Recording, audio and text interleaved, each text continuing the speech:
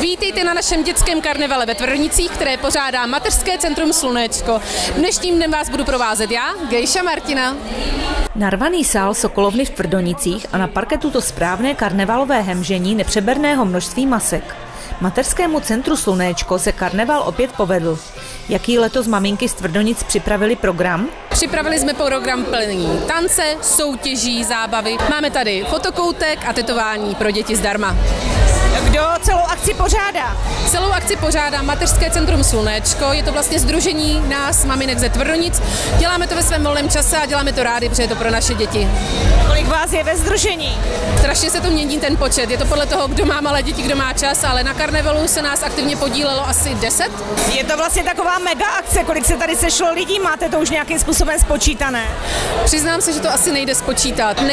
Nejde to spočítat ani podle vstupného, protože vstupné je dobrovolné, ale předpokládáme, že se pohybujeme někde v loňských číslech kolem 200-300 dětí. Je to akce tradiční, anebo je obnovená? Svým způsobem tradiční, svým způsobem obnovená. Karneval se pořádal už dřív, pak byla nějakou dobu lehká odmlka a navázali jsme na to v loňském roce, který byl extrémně úspěšný a jsme rádi, že na to navazujeme i letos. Bude tady i nějaká přehlídka masek? A teď po vystoupení taneční skupiny nás čeká promenáda masek a takovou drobnou raritou, měli jsme to vlastně i loni, je, že úplně každá maska dostane cenu. Nevyhlašujeme nejlepší masku, nejlepší skupinovou masku ani nic podobného, ale každé dítě v masce dostane ocenění. Jaký jste připravili doprovodný program? Máme tady taneční vystoupení skupiny NCOD a celým tím odpolednem nás provází jedna z maminek, je to Lucie, která tady chystá různé tanečky. Vstupné na karneval bylo dobrovolné a mělo charitativní podtext. Celý výtěžek ze vstupného darujeme Jakubovi Mušrucovi. Je to jeden vlastně Tvrdoničan, je na vozíku, trpí duchenovou svalovou dystrofii a jeho rodina potřebuje přispět na nový automobil. Tak jsme se rozhodli, že veškerý výtěžek ze vstupného darujeme jeho rodině, jeho mamince, která tady dneska je a vlastně částku si přebere na konci programu. Těší vás taková velká účast vlastně na vaší akci? Samozřejmě, že jsme rádi, protože toho času, který jsme vynaložili pro přípravu té akce, bylo opravdu spousta, tak jsme rádi, že to nepřišlo vnivěč a hlavně, že se taková spousta dětí a vlastně celých rodin baví a užívají si takové hezké odpoledne. Jak je to časově náročné a vůbec jako vymyslet tady toto všechno? Jak dlouho se taková akce připravuje? Vzhledem k tomu, že nemáme moc času, protože všechny máme rodiny, tak připravujeme tu akci po odpoledních, po večerech. Zabralo nám to asi měsíc a půl. Není to samozřejmě soustavná práce, je to vždycky v našich volných chvílích a přiznám se, nejvíc času nám zabere zabalit tombolu, protože máme obrovskou tombolu. Tombolu máme rozdělenou na malou a velkou. V malé tombole máme 404 cen, ve velké tombole 25 krásných cen. Těch stárců a sponzorů bylo opravdu spousta. Byly to jak obec Tvrdonice samozřejmě, obrovská místní společnost Lesva, Šiklův mlýn, tak spousta menších místních podnikatelů, spousta rodičů, dětí z mateřské ze základní školy. Hrozně moc jim děkujeme, protože bez nich by to opravdu nešlo.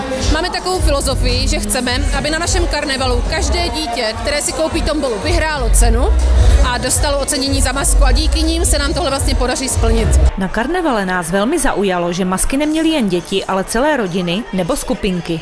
Mohli jsme tak vidět rolíky, šmoulíky, květinové děti a spoustu dalších. Potkali jsme tady takovou skupinku trolů, tak jich trošičku vyspovídáme. Jak vás napadla tady ta maska? Já nevím, co? Jak nás napadla maska, tak chtěli jsme si udělat zábavu a vymýšleli jsme něco, co by bavilo i malé děti. A naše děti sledují troly, tak jsme chtěli jít za troly. Takže je to podle nějaké dětské pohádky? Asi jo, to asi jsme trolové. Vy jste tady jediný mužský zástupce trolů. No, také se sám divím. Šel jste dobrovolně nebo jste byl ukecán? Ne, dobrovolně to určitě nebylo. Pod výhruškou. Takže kolik vás celkem trolové je? My jsme vlastně 3 maminky, každá máme jedno dítě, já teda 2 a máme tady jednoho pána. A máme za sebou jednu šmoulí rodinku, takže chtěla jsem se zeptat, máte rád šmouly? Nemám rád šmouly, ne! Trápení mě dělají. A zdravě pošlu příště. Jak jste se dali dohromady? Bavíme se už delší dobu, kluci spolu vyrůstají vlastně od miminek, tak nás to tak napadlo, že budeme velká banda. Chtěla jsem se zeptat, jestli muži šli do toho dobrovolně.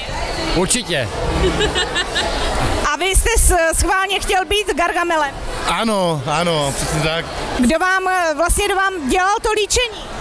Líčení kamarádka. Kdo ti maloval to modré na pusinku? Táta. Máme tady další rodinku, takže co dneska tady představujete?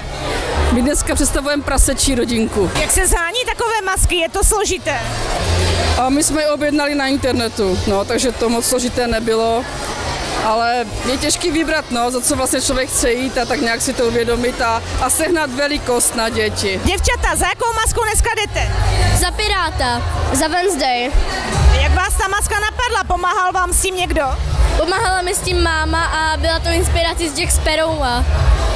Mně s tím taky pomáhala mamka a ségra a našli jsme to inspiraci někde na internetu. Za jakou masku dneska jdeš? Za Avatara. A viděla jsi ten film Avatar? Jo, včera jsem na něm byla na kině. Kdo tě pomáhal s tou maskou, jako namalovat se vlastně, naličit? Babička. Jakou další akci Mateřské centrum Slunéčko chystá? Doufám, že to klapne, ale chystáme dětský den. Ten se nám taky v loňském roce velmi povedl, tak doufáme, že navážeme.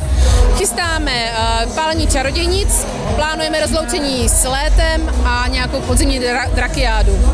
A tak rodiny s dětmi neváhejte a na všechny super akce do Tvrdonic spěchejte.